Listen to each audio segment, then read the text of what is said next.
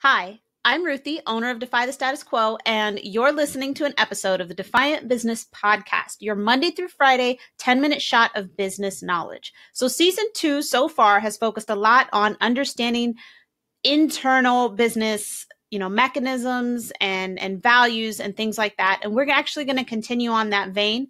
We are starting a series. So within season 2, we're starting a series on company ideology and branding. So buckle up because we're going to dive deep for the next several episodes on how you can better understand your own business and in turn better inform your marketing and sales efforts. So today's episode is called Defining Your Company Ideology, Values. So there's two parts.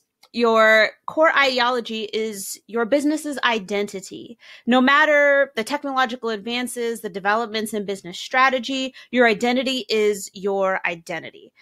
Your business may go from local to regional to national to global, and your identity stays the same, even if the tactics and strategies and goals that you have, even if those things change, your identity is the same.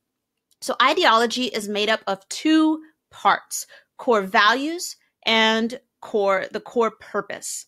So today we're going to focus on the values. Your core values are your organization's principles, right? It's the few beliefs that you have that you hold to be true.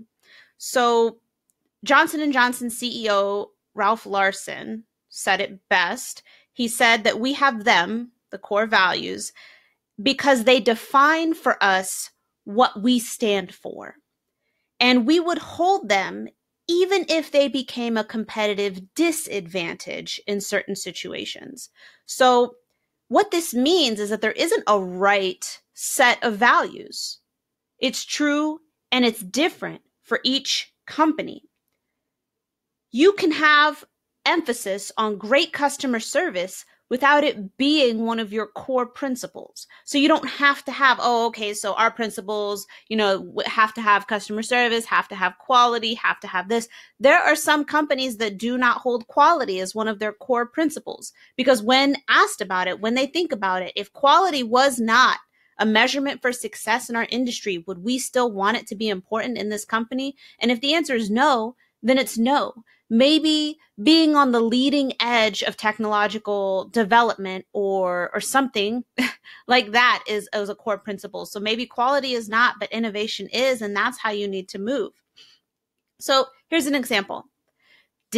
Walt Disney has core values. And core values, it's probably about 3 to 5. The best companies, the greatest, the biggest, most longest standing companies, they don't have any more than 5. And the thing about Disney's core values is when we think about it, maybe we think about Mickey or something first, but Disney has gone way beyond animations, right?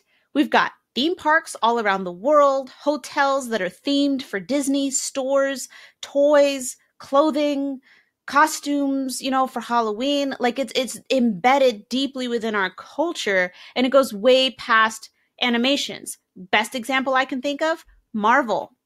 Walt Disney owns Marvel and they are crushing it when you think about it. And how does Marvel tie into their core values? Well, one of their core values is creativity and dreams and imagination.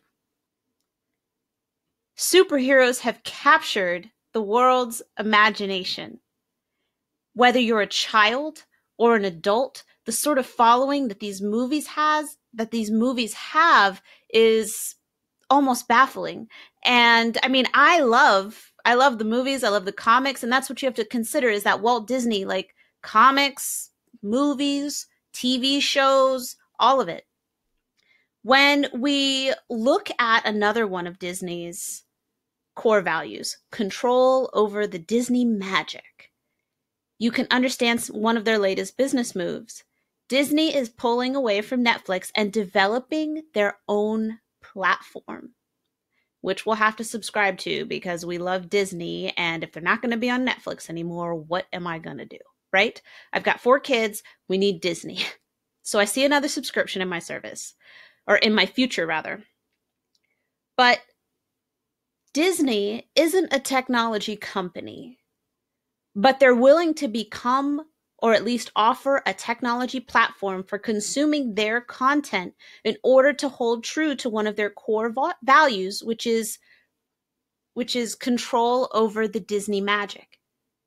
So at first it just kind of seemed like maybe Disney was being petty. Like, why do they got to pull this from Netflix? You know, everybody's pulling things from Netflix, and Amazon's making their own stuff. Disney's obviously making their own stuff, but now they're making their own platform, right? Why would they do that? It costs money to do that.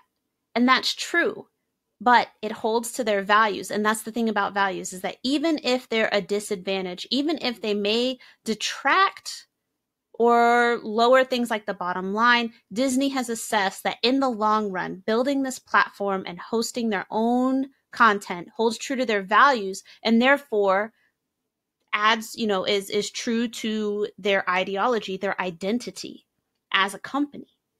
And so I'm sure that we're going to see some awesome things coming, moving forward from Disney. So again, like I said, 3 to 5 values is probably about what you want to have. And it's something that, you're probably going to have to think about. And it's, and you can have core values even for a department. So maybe you're within a company and you're the head of a department. You could have core values there too. But if you're a CEO of a growing company, even an established company, if you've never gone through the exercise of establishing company values and beyond things like, we value trustworthy relationships with our clients. Oh, geez, I was looking for an untrustworthy company, so I guess I should just move along. Don't say things that don't really mean anything. Some things are just a given. So if you are going to say something about trustworthiness, you're going to have to make it real good. All right. So ask yourself, when you're considering your values, would you still want these values if there was a disadvantage to you, if there was no benefit, but an actual disadvantage to your company to hold these values? Would they still be values that you would want to hold at the company's core? All right. This has been an episode of the Defiant Business Podcast. I look forward to seeing you again next time.